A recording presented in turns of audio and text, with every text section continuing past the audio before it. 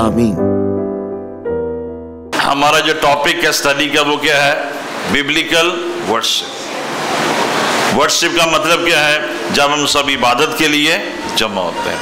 गीत गाने का मतलब सिंगिंग है, वर्शिप नहीं है।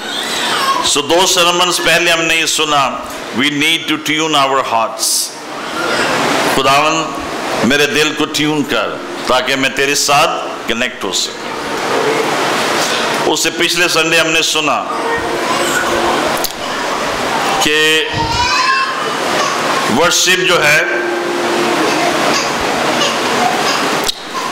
वो खुदा के साथ हमारे रिलेशनशिप को डीपन करती है। और आज हम जो स्टडी करेंगे वो ये है, worship God with a widened heart. Worship God with a widened heart. एक बड़े दिल के साथ, खुले दिल के साथ खुदा की इबादत करें। आमीन। So try to understand this concept कि जब हम इबादत के लिए आते हैं, now when you are over here you are a large family. You are a large family. When you are at home you are a small family. When you come to church you are a large family. आप एक बड़े खानदान की सूरत में आप सब यहाँ पर जमा हैं और खुदावन जब आप इस तरह से जमा होते हैं आपको खानदान के तौर पर बरकत देना चाहता है। आमीन। यानी वो एक एक को नहीं बरकत देना चाहता, वो सबको बरकत देना चाहता है। और वो आपकी सोच और आपकी उम्मीद से बढ़कर आपको बरकत देना चाहता है।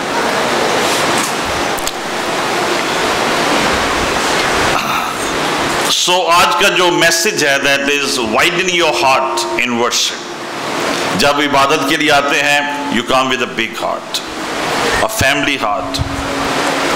सो अपने साथ वाले से कहें, खुदावंद आज आपको बरकत देगा, खुदावंद आज आपको बरकत देगा। सो कॉर्पोरेट वर्शिप यानी इज्तिमाई इबादत या कलीसिया का जमा होना, it helps you to mature in Christ. आप मसीह में बालिग बने, आप मसीह में नर्चर हों, आप मसीह में मजबूत हों। So many people when they come to church they have individualistic tendencies in their hearts. हम एक अपनी सोच, एक अपनी फिक्र, हम एक अपनी प्रॉब्लम या नीड लेकर चर्च में आते हैं। So when we come into church we are quite individualistic. हम इनफरादी तौर पर आते हैं और हमारा जो कॉन्सेप्ट है me and God, me and God, me and God. खुदा मेरे लिए ये करे, खुदा मेरी दुआ को सुने, खुदा मुझे बरकत दे। So when you come into the church and when you pray and when you sing and when you worship, आपकी जो ये इंडिविजुअलिस्टिक अप्रोच है खुदा इसको चेंज करके फैमिली अप्रोच को लाना चाहता है।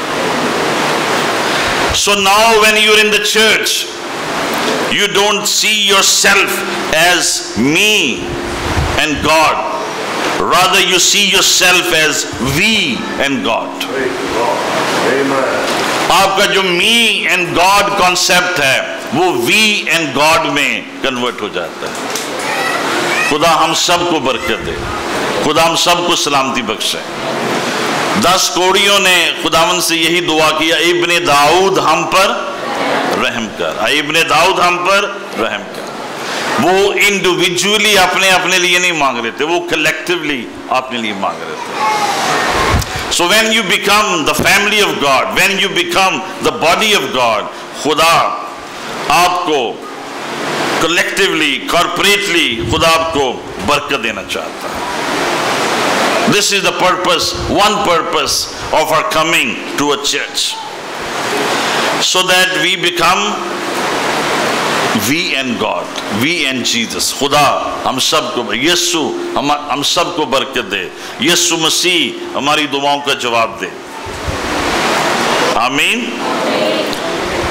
So over the years I have seen that the churches have a very narrow view of worship.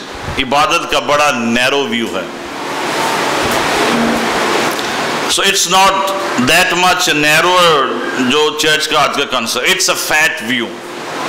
खुदा का जो point of view है worship के ताल्लुक से, it's a fat view.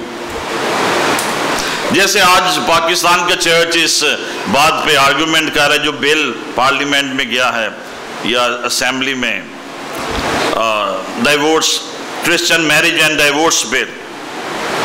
तो church has a very narrow view of marriage and divorce. इतना narrow नहीं है जितना बाइबल में. Bible has a fat view of marriage and divorce. So in a very similar way, worship का जो एक narrower concept है इसको दूर करें और एक wider concept में दाखिल हों. When you worship with a narrow heart, when you have a narrow view, you worship with a narrow heart. But when you have a fat or a wider view of worship, then you have a wider heart to worship. और जैसे मैंने पहले भी कहा, the heart problem of worship is, or the heart need for the worship is to worship with your heart. So एक बात याद रखें, ये बड़ी बुनियादी बात है. वर्शिप की 3 डायमेंशंस हैं. And definitely and ultimately, God is the primary audience of our singing and worship. खुदा हमारी दुआओं को, गाने बजाने को, गीतों को, हमदो सना को सुनता है. We don't sing for people, we sing for God. Basically, God is the center of our melodies and our thanksgivings and our praises and our singing. Amen. But we must remember, Bible tells us 3 things. Worship के ताल्लुक से, we worship for God or we sing for God. Number 2, we sing for ourselves. हम अपने लिए गाते हैं. For our lifting up, for our encouragement. और फिर हम we sing for others. दूसरों की encouragement के लिए, दूसरों की मदद के लिए हम गाते हैं. When others hear you singing those beautiful words, lift up their hearts. So अपने इस point of view को आप थोड़ा बैलेंस करें. मेन पर्पस हमारे गाने का क्या है? खुदा की हमदो सना हो. Secondly, we sing for ourselves. मजबूत मेरा दिल है, शौकत दे नाल मैं गावां. Then we sing for others. So when you're singing for God and for His glory. And there will be some songs, कुछ गीत ऐसे चर्च में गाए जाएंगे जो आपको लिफ्ट अप कर देंगे, और कुछ गीत ऐसे गाए जाएंगे जो आपके साथ वाले को लिफ्ट अप कर देंगे. तो जब आप गीत गाते हैं तो आपको बिल्कुल आंखें बंद करके और बड़ा फोकस करके और सिर्फ इंडिविजुअलिस्टिकली आपको गाने की जरूरत नहीं है. आप इधर उधर भी देखें, ज्यादा ना देखते रहेंगे, इधर उधर भी देखें. Maybe when somebody sees you worshiping, his or her heart is touched by the words and the anointing and the power of God. Hallelujah. We have come here to worship God and to edify our brothers and sisters. हम एक दूसरे को encourage करने के लिए, uplift करने के लिए. In church, every kind of people come. Different status of people come. और बेशुमार लोग struggles, परेशानियों और other things, they come with all kind of needs and problems. We need to edify them. We need to encourage them. We need to uplift them. सो दो हवाले हम पढ़ेंगे। ये अंडरस्टैंड जो भी मैंने पहले कहा, we sing for God, we sing for ourselves and we sing for each other, उनकी तरक्की के लिए। लास्ट टाइम जहां पे हमने मैसेज खत्म किया था वो ये था, you don't need a voice to sing, you need to have a song to sing. बात ये नहीं कि आपके पास आवाज है गाने के लिए या नहीं है, आपके दिल में कोई गीत है या नहीं है गाने। आमीन। God put a new song in my heart,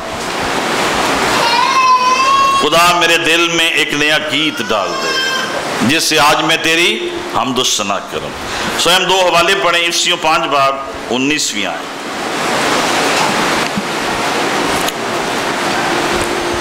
इफिसियों 5 बाब 19वीं आयत। और आपस में मज़ामीर और गीत और रूहानी गज़लें गाया करो और दिल से खुदावन के लिए गाते बजाते रहा करो। और आपस में मज़ामीर और रूहानी गज़लें गाए आपस में, so that you encourage each other, so that you bless each other। Private life में नहीं वो कह रहा, वो अपनी जगह है, प्राइवेट लाइफ में भी गीत गाएं, लेकिन आपस में रूहानी गीत गज़लें मज़ामीर गाया करो और खुदावंद के लिए गाते बजाते। रूह से मामूर जिंदगी, ये जो दोनों वर्सेस अभी हम पढ़ेंगे, रूह से मामूर जिंदगी के दो इंडिकेटर्स हमें यहाँ पे मिलते हैं। क्या आप पाक रूह से मामूर हैं?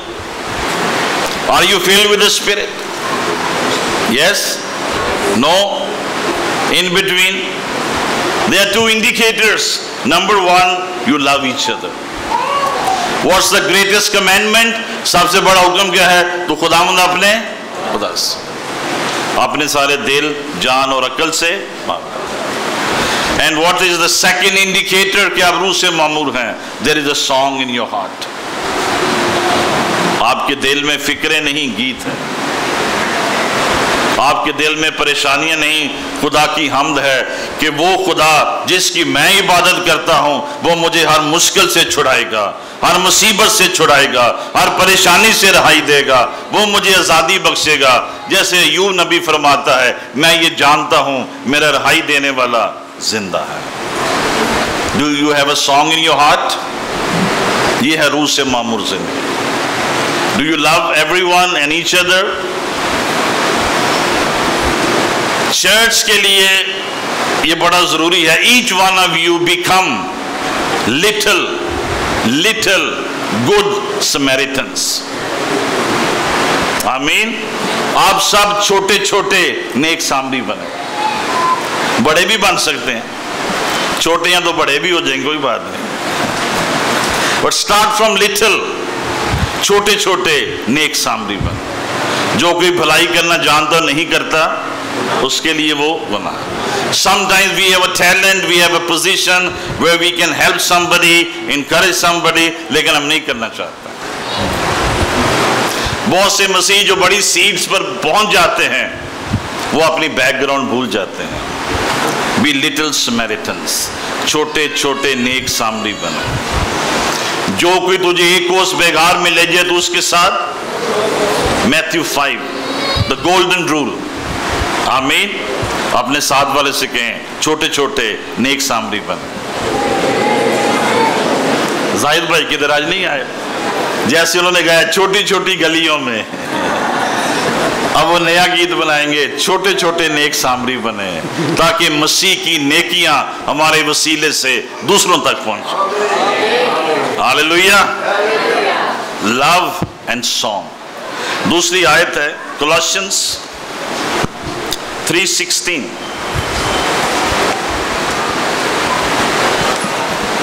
कुलसियों,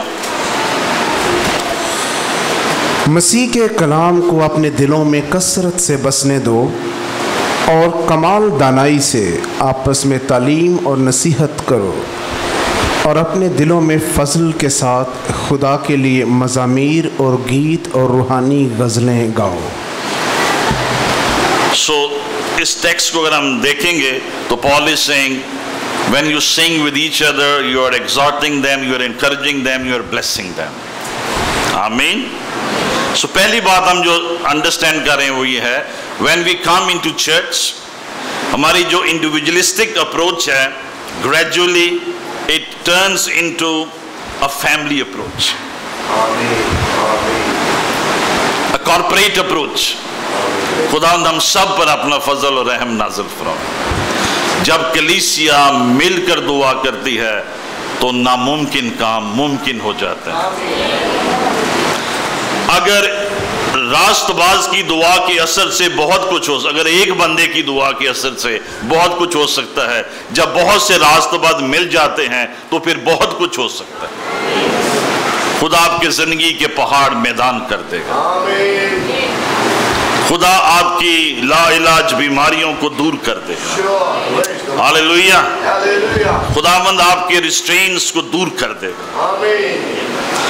सो जो वर्सेस अभी हमने पढ़ी, we come to understand singing, gospel singing is a ministry. It touch your soul, it heels your heart. सो आज मसीह की जो प्रस्तिश है, इबादत है, रोगने बलसान है। और लास्ट टाइम भी मैंने आपको बताया, when you worship God with your whole heart, आप खुदा को अलाउ कर रहे हैं कि खुदा का हाथ आपकी जिंदगी के उन एरियाज में पहुंचे जहां कोई नहीं पहुंच सकता, जहां कोई तबीब भी नहीं पहुंच सकता है, वहां तबीब आजम पहुंच जाएगा। He will heal your mind, he will heal your feelings, he will heal your heart, he will heal your conscious, he will heal your subconscious। आए मेरी जान खुदावंद को मुबारक है, और जो कुछ तुझ में है उसके कुदूस नाम को मुबारक है। Singing and worshiping and coming to church is a healing ministry। तो खुदावंद अपने खुदा की इबादत करना, मैं तेरे रोटी और तेरे पानी को बरकत दूंगा, मैं तेरे बीच में से बीमारी को दूर कर दूंगा, और तेरे सारे दुश्मन तेरे आगे अपनी पुष्ट फेर देंगे। तेरे मुल्क में ना तो किसी का अस्कात होगा और ना कोई बांझ रहेगी। ये रोगने बलसान खुदा आपको हर संडे देना चाहता है, कॉर्पोरेटली, और हर दिन आपको पर्सनल लाइफ में अपने घर में देना चाहता है। सो singing is a ministry towards you, towards God, towards others. इसके तीनों जो ट्रायंगल हैं या डायमेंशंस हैं वो मौजूद हैं। सो जब हम अपने लिए बात करते हैं, जब मसीही जो हैं दे go through persecution in any country, in any culture, तो उनको जरूरत है कि वो ऐसे गीत सुने जैसे ये गीत है, I have decided to follow Jesus, no turning back। I have decided to follow Jesus, no turning back। और अगर आपको इस गाने की बैकग्राउंड का पता हो, कम्युनिस्ट रशिया में एक फैमिली को बीवी बच्चों समेत अरेस्ट किया गया, और उन्होंने कहा कि क्राइस्ट को डिनाई कर दे वरना हम तुझे मार देंगे। They killed their children, then they killed his wife, और वो उसको लेकर जा रहे थे कि अगर तू डिनाई नहीं करेगा तुझे भी मार देंगे। तो वो शख्स ये गीत गा, उसने ये गीत लिखा है, ये गीत उस शख्स ने लिखा है, I have decided to follow Jesus, no turning back। तो कई बार जब चर्च मुसीबतों में से गुजरता है, दुखों में से गुजरता है, हमें ऐसे गीतों की जरूरत है। असी लश्कर खुदा दें, असी बंदे खुदा दें, असी हार नहीं सकते क्योंकि असी लश्कर खुदा दें। समटाइम यू नीड, हमारे ईस्टर्न कल्चर में खास तौर पर जहाँ परसिक्यूशन है, वी नीड सच सॉन्ग्स। कई दफा लोग हैं इसमें खुदा का या उसका कोई वर्शिप का कॉन्सेप्ट नहीं है। No, it's not in that direction, it is in me direction. मुझे ये गीत सुनना है। जंग जिना दी लड़दा ये हवा, वो जंग कभी नहीं आ। इसमें ये हवा की भी अजमत है, लेकिन हम अपने लिए, अपने फेथ के लिए ये गा रहे हैं, खुदा मुझे शेरों की मान से निकालेगा, मेरा पीछा करने वाले दरियाए कुलजम के पानियों में डूब जाएंगे, खुदा दुश्मनों के रथों को बर्बाद कर देगा, मेरा यहोवा मेरे साथ साथ चलता है। हालेलुया। ये आपके फेथ को इनकरेज करते हैं, ये आपको जमीन से 1 फुट ऊंचा कर देते हैं। they make you jubilant, they make you exciting. Why? Because the reality is behind the words. आपका खुदा बड़ी कुदरत के साथ आपकी जिंदगी में काम कर रहा होता है। जब कोई ईमानदार किसी गुनाह में या गिल्ट में या किसी और ऐसी सिचुएशन में चला जाता है, उसको फिर ऐसे गीतों की जरूरत है, फजल नाल आए खुदा बख्श सब गुनाह मेरे। दुनिया की भीड़ में क्यों हो रहा है? They need such songs to bring them back. Songs are reality. The good songs and the good wordings and the good music work like magnet. They attract your soul and they change your hearts and they reform and they renew you. Hallelujah. मैं और Alfred भाई एक शादी में गए तो वो सारे गीत दुखों के गाए जा रहे हैं। दुखा दे वेले यहोवा सुने तेरी। एल्फ्रेड भाई ने नोट किया कि यार कोई खुशी दे गीत गा लो, ये शादी का दिन है। तो हमें ओकेजन्स को भी देखने की जरूरत है, कौन से मौके पे हम कौन सा गीत गा रहे हैं। और दूल्हा बाद में फरमाइश करेगा, लेकिन अभी तो खुशी में है, 15 दिनों बाद जो चलेगा। So when a Christian is overburdened, दुख परेशानियां अदर प्रॉब्लम्स घेर लेती हैं, आजमाइशें हैं, फिक्रें हैं, उलझने हैं, तो हमें ऐसे गीतों की जरूरत है। आप पे उतो हाथ वधा के मैनू रब बचा, यहोवा मैं पुकारदा हां मेरे वाल तू छेती आ, दुखां दे वेले यहोवा तेरी सुने तो। So these are occasional psalms and these are occasional songs. We need them. Try to understand. So when you're very depressed and when you are hopeless and when you're very down and you hit the bottom, you need some worship songs, psalms and songs. For example, मेरी आस है तेरे उत्ते आई यहोवा पाक। Worship on repeat. Slowly worship, worship on repeat. जब जब आपका दिल करे गाएं और खुदावंद को ये बताएं मेरी आस है तेरे उत्ते आई यहोवा पाक खुदा। And these songs and these worship elements will build your inner man.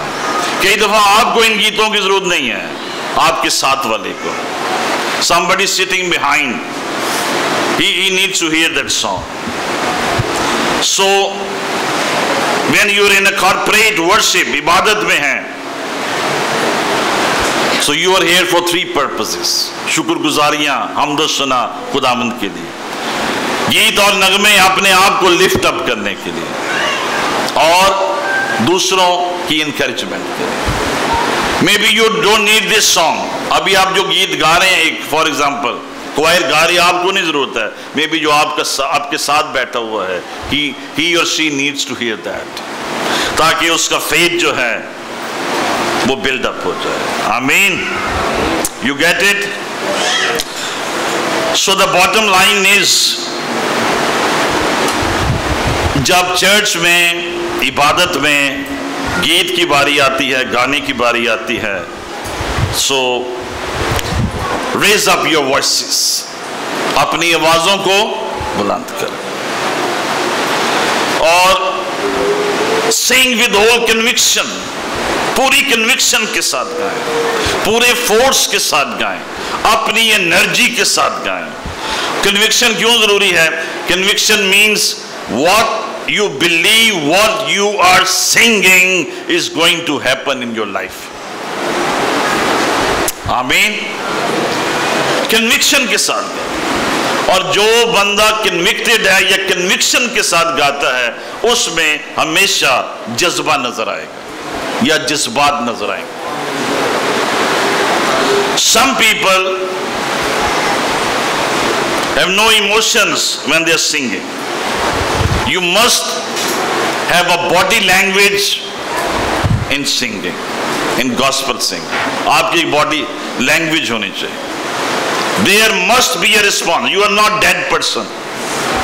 You are not a dead man. कि आप कुछ भी नहीं कर सकते, तालियां बजा सकते, खड़े हो सकते हैं, whatever the Spirit is leading you towards, do something. Don't be motionless. Don't be a dead man in a living church. Living church must have a living worship. Hallelujah. Some people have personality problem. They are very shy. कुछ मेरी तरह हो सकते हैं. They are very shy. They have personality. Somewhere culture restrains you. We understand. But yet you can sing and you can smile and you can have joy on your faces. मुस्कुराएं जरा. आप पहले खूबसूरत लोग हैं. हालेलुया. अपने साथ वाले से कहें आप खूबसूरत लोग हैं खुदावंद के. आप खुदावंद के लोग हैं. You are beautiful people of God. Hallelujah. I am यीशु के लिए जोरदार तालियां बजाएं.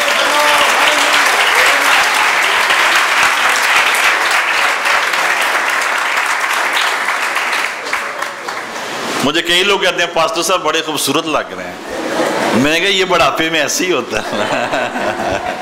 As you grow older, you become handsome. Amen. So as I will be reaching 60 and above, I will become more handsome. Hallelujah. So आप भी खूबसूरत हैं. Hallelujah. Amen. Amen. शुक्र है मेरे बाल पूरे हैं अभी. So sing with conviction, sing with joy. Hallelujah. So that the others are lifted up. खुदा की हुजूरी से, खुदा की शादमानी से बरकत पाए, बरकत पाए. Remember one thing, don't focus on music and don't focus on who is singing. कई लोग सिर्फ तनकीद करने के लिए अच्छा गा रहा है, बुरा गा रहा है, ये कर रहा है, वो कर रहा है. Sing for yourself, sing for your Lord, sing for Jesus. Hallelujah. थोड़ा सा जरूर सुर में रहें, थोड़ा बीट में रहें, वो stay in the basket, that is good, but otherwise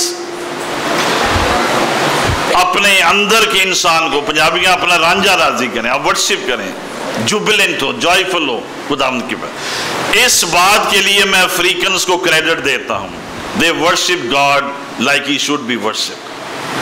कि दिन को साथी आया तो मैं इधर बुलाऊंगा उसको वर्शिप. वो their bodies can not stay still.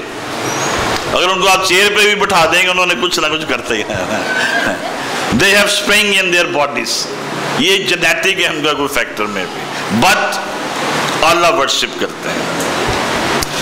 We sing because Jesus loves us. We sing क्योंकि यीशु हमसे प्यार करता है. हम गाते हैं क्योंकि यीशु चर्च से प्यार करता है. हम गाते हैं क्योंकि यीशु दुनिया से प्यार करता है. हम गाते हैं क्योंकि यीशु गुनाहगारों से प्यार करता है. और हम गाते हैं क्योंकि हम अंजील पर ईमान ले आए. Hallelujah. This is why we sing. Because Jesus loves me. And Jesus loves you. And Jesus loves the world.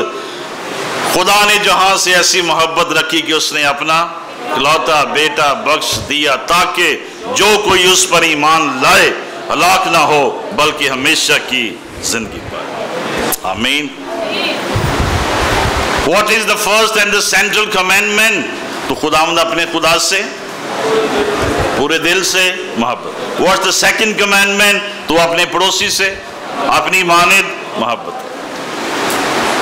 So in a smaller way, जब हम गीत गाते हैं, हमद करते हैं, in a smaller way हम इस commandment को पूरा करते हैं. इसमें दोनों expressions पाए जाते हैं.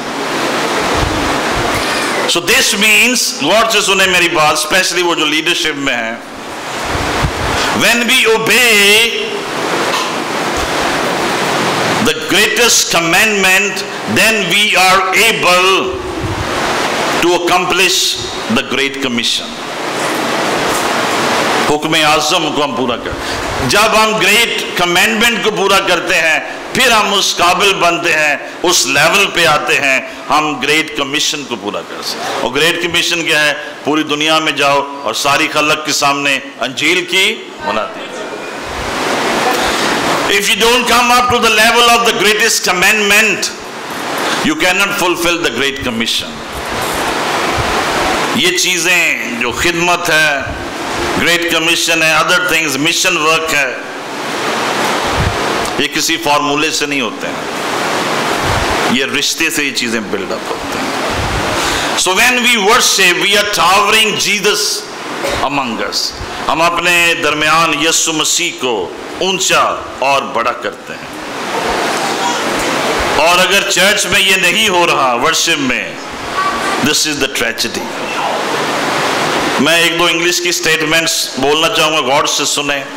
God must be first and foremost and अनकॉम्प्रोमाइजिंगली central on Sunday morning worship. आमीन.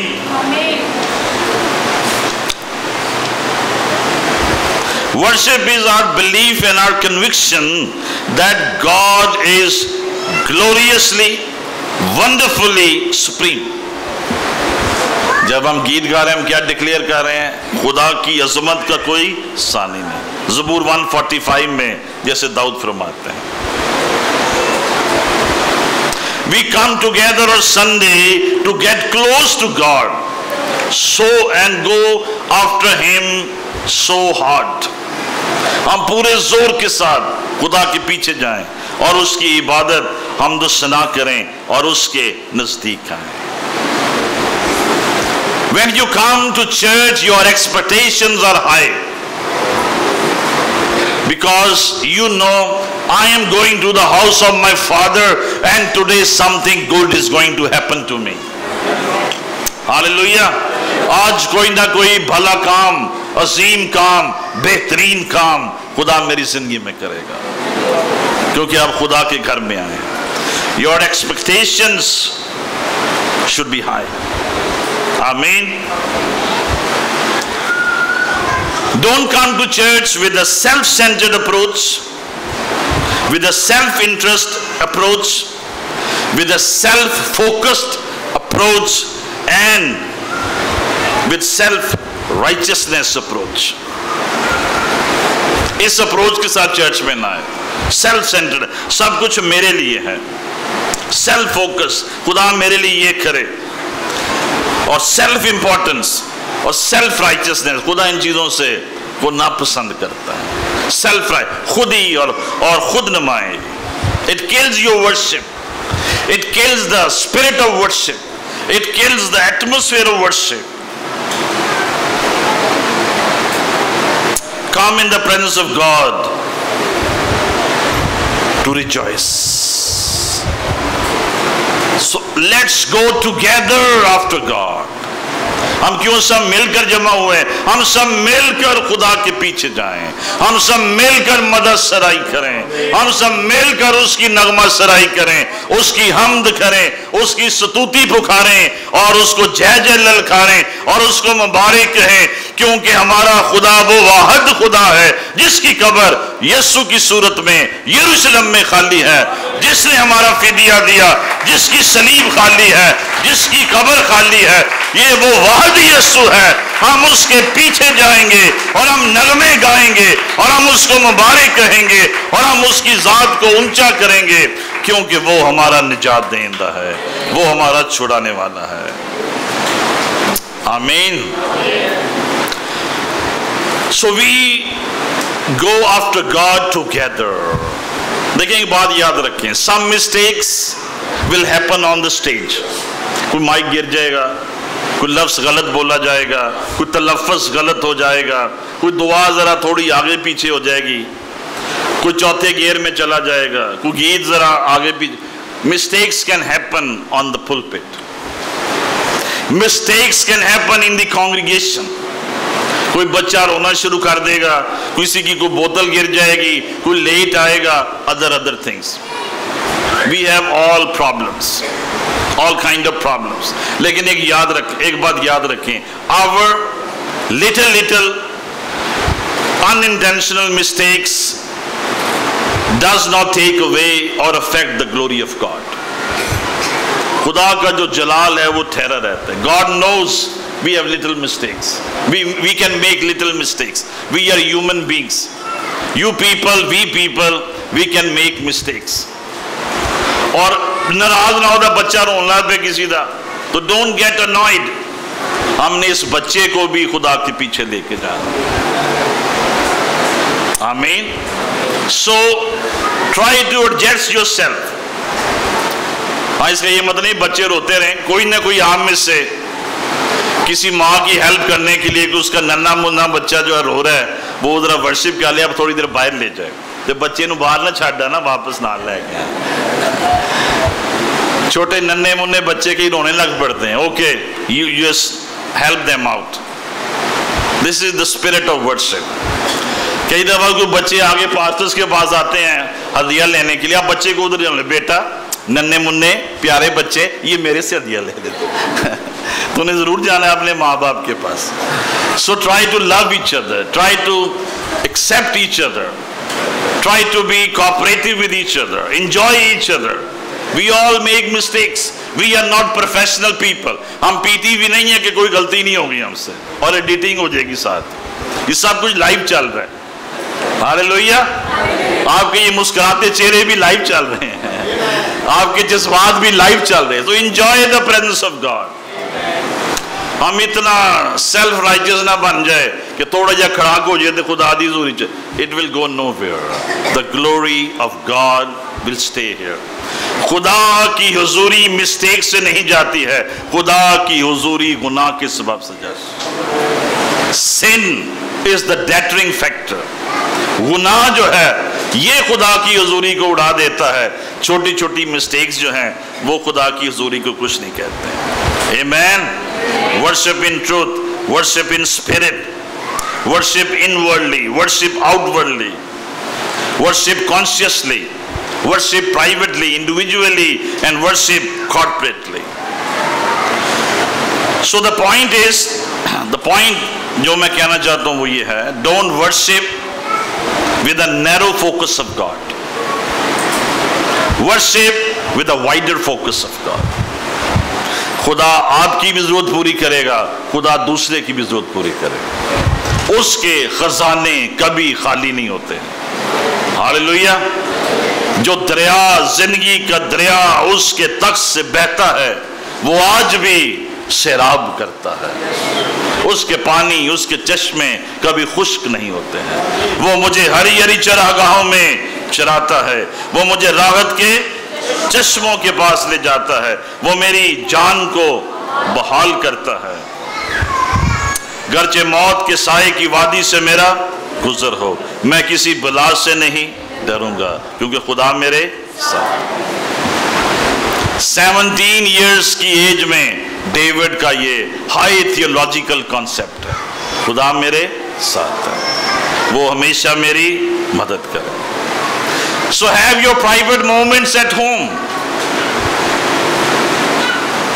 Have your private time with God at home. But in church, have family moments with Jesus Christ. Are you saved? He loves you. Are you children of God? Are you body of Christ? He is here to heal you. He is here to bless. तुम हनूज कह भी ना चुकोगे और मैं सुन लूंगा. So have a widened heart. Come for worship with a widened heart. To give your thanksgiving to the Lord, to lift up your spirit and to encourage each other. Church में कोई late आ जाए तो उसको कोई गुनाह न समझे. There are lot of problems. Pakistan में प्रॉब्लम्स है. पार्किंग नहीं मिलेगी, गाड़ी नहीं मिलेगी, कोई रिक्शा नहीं मिलेगा, कोई क्या ऊबर है वो नहीं मिलती, कोई और मसला हो जाता है, और मसले हो जाते हैं. Try to adjust them. उनको बैठाने की कोशिश. Young people जो 20 साल से कम एज है, 22 साल वाले भी यंग हैं वैसे तो. जब कोई बुजुर्ग चर्च में आ जाए उनको बैठने की जगह दे. आप इधर बैठ जाए, कोई बात नहीं, हम आपको मना नहीं करेंगे. But let the elderly people say, this is your service, this is your ministry, this is your worship. जिस सीट पे आप लगे बैठे हुए हैं वहां किसी को भी गोंद नहीं लगी हुई है, इसलिए हम बार बार उठाते हैं चेक करने के लिए। समटाइम्स कुछ साथ वाली कुर्सी खाली होती है और इधर कोई बैठ जाता है तो वो समझता है कि मैं चिपक गया हूं,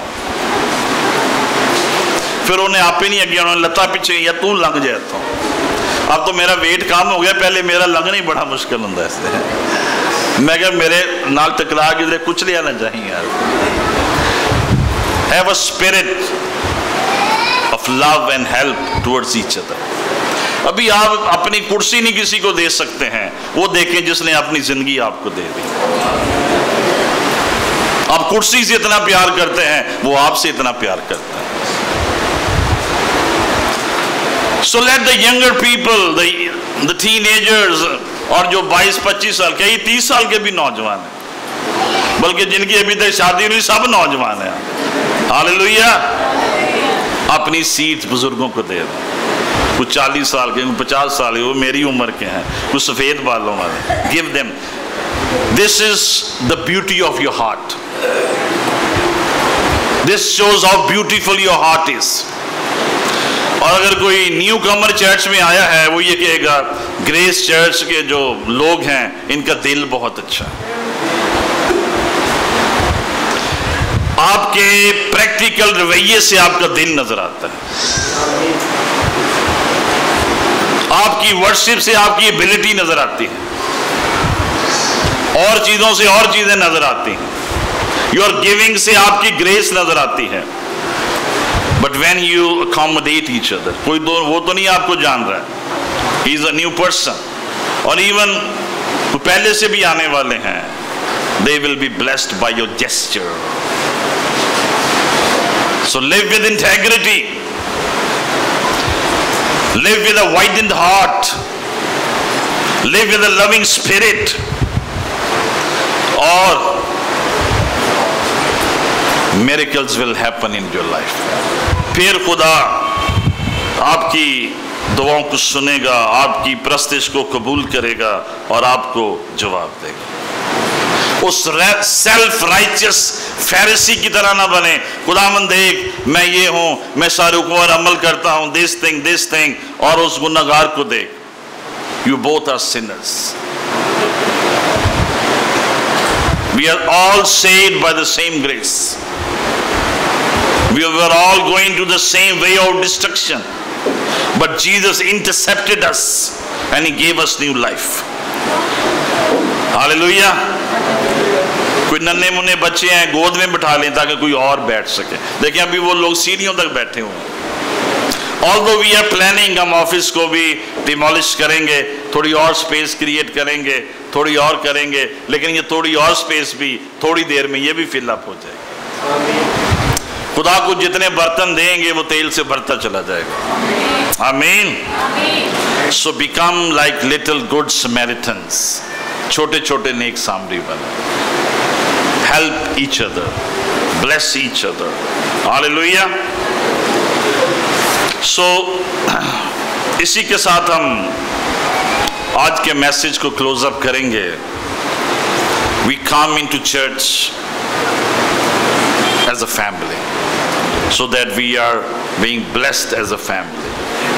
और जैसे जेकब ने अपने 12 बच्चों को बरकत दी और जोसेफ को सबसे ज्यादा बरकत मिली, और जैसे ये 20 को खुदा ने बरकत दी, खुदा आपको भी हर तरह की बरकत दे। आमीन। फ्राइडे का वो याद है टेस्टिमनी जो मैंने खातम की आपको बताई थी, मैं 2 मिनट में फिर रिपीट करता हूँ, बहुत से लोग फ्राइडे को नहीं आते हैं। मैं टेलीविजन पे पिछले इसी वीक में एक खातम का मैसेज सुन रहा था, एक अंग्रेज का, तो उन्होंने कहा मैं रोमानिया में प्रीच करने के लिए गया,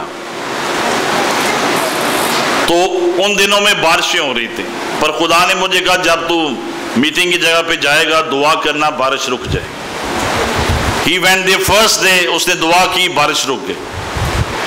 मीटिंग के बाद फिर बारिश शुरू हो गई। नेक्स्ट डे वो फिर गया, उसने दुआ की, बारिश रुक गई। All the days he was ministering there in Romania, उसने दुआ की, बारिश रुक गई। People came in, The meeting was there, the people were blessed. और जब वो ख़त्म हो जाती इबादत, थोड़ी देर के बाद बारिश फिर शुरू हो जाती। तो जब उसका टूर ख़त्म हुआ और वो वापस अपने मुल्क में आ रहा था, उसको 2 गिफ्ट दिए गए। चर्च ने, लोगों ने 2 सेंटर पीस थे। एक पे लिखा था मेड इन रोमानिया, एक पे लिखा था मेड इन यूक्रेन। तो जो रोमानिया वाला कारपेट था वो उसको बहुत पसंद था, जो सेंटर पीस था। उसका डिजाइन अच्छा होगा, लेकिन जब वो इमिग्रेशन पे पहुंचा तो उन्होंने बताया कि हमारे लॉज के मुताबिक any product which is made in Romania वो बाहर नहीं जा सकते। It's not allowed to take Romanian products out, so you have to give it back. तो उसे कहता अच्छा 1 मिनट वेट करना। वो बाहर गया और उसने अपनी टीम से बात की, जो लोग थे वहां पे, this thing is the problem. तो किसी ने उसको राय दी कि टैग बदल दो, रोमानियन कारपेट पे यूक्रेनियन का टैग लगा दो और यूक्रेनियन कारपेट पे रोमानियन का टैग लगा दो, तो कस्टमर वालों को क्या पता चलना। उसने कहा आइडिया तो अच्छा है, पाकिस्तानी दोनों कर भी देना से। But as he was going to do it, खुदा ने उससे कहा बेटा टैग तो बदल ले, कारपेट भी घर ले जा, लेकिन एक बात याद रखना, दोबारा जब तू दुआ करेगा कि बारिश रुक जाए, बारिश नहीं रुकेगी। अजीजों, अपनी जिंदगियों में टैग ना तब्दील करें। जो गुनाह का टैग है वो उसी पे लगा रहने दो, वो गुनाह ही है। छोटे छोटे कारपेट्स के लिए अपने बड़े बड़े मौजज़ों को न रोक दें, वरना तुम्हारी दुआएं रुक जाए। अगर मैं बदी को अपने दिल में रखता तो खुदा मेरी न सुनता। Think over your life's. आपने कौन से टैग कहां लगा दिए हैं? तुम्हारा कलाम हाँ की जगह हाँ और ना की जगह, जो कुछ इससे बढ़कर है वो बदी से। शराब पीने वाले, बुत परस्त, हरामकार, खुदा की बादशाहत के वारिस ना हो। जो टैग खुदा ने लगा दिए हैं वो टैग लगे रहने। आमीन। और छोटे छोटे कारपेट्स के लिए अपनी बड़ी बड़ी ब्लेसिंग्स को ना रोकें। आमीन। आई एम यीशु के लिए जोरदार तालियां बजाएं।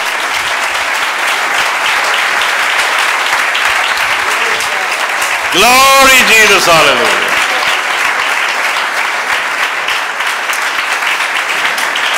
Glory, glory, glory. यकीनन इस पुरअसर पैगाम के वसीले से आपको बरकत मिली है। अगर आप अब तक किसी तरह के हालात, मुश्किलात या गुनाह के बाइस परेशान हैं, तो आज ही खुदावंद यीशु मसीह के पास आएं। खुदावंद यीशु ने फरमाया है, ए बोझ से दबे लोगों, मेरे पास आओ, मैं तुम्हें आराम दूंगा, तो तुम्हारी जानें आराम पाएंगी। मैं इसलिए आया कि तुम जिंदगी पाओ और कसरत से पाओ। अगर आज आप अपने गुनाहों का इकरार करने और उनको तर्क करने के लिए तैयार हैं, तो खुदावंद यीशु आज ही आपकी जिंदगी में दाखिल होकर नई जिंदगी का तजुर्बा बख्शेंगे और आप खुदा के बेटे और बेटियां बन जाएंगे। वो आपको नजात, जिस्मानी शिफा, रिहाई और बरकत देंगे। नजात के लिए इकरार मुंह से किया जाता है और ईमान लाना दिल से होता है। आप मेरी रहनुमाई में इस दुआ को दोहराएं। खुदावंद यीशु, मैं पूरे दिल से ईमान लाता हूं कि तू मेरा शख्सी नजात दहिंदा है। तूने सलीब पर मेरे गुनाह अपने ऊपर उठा लिए। इतने बरसों तक मैंने गुनाह, गंदगी, गुलामी और नशे में जिंदगी बसर की। आज तू मुझे अपने पाक खून के वसीले से धो और पाक और साफ कर। मेरी जिंदगी में आ और मेरी जिंदगी का मालिक और खुदावंद बन। आज से मैं उन तमाम कामों को तर्क करता हूं जो तुझे पसंद नहीं। मुझे अपनी बादशाहत में कबूल फरमा। मैं इस नई जिंदगी के तजुर्बे के लिए तेरा शुक्र करता हूं। खुदावंद यीशु मसीह के नाम में, आमीन।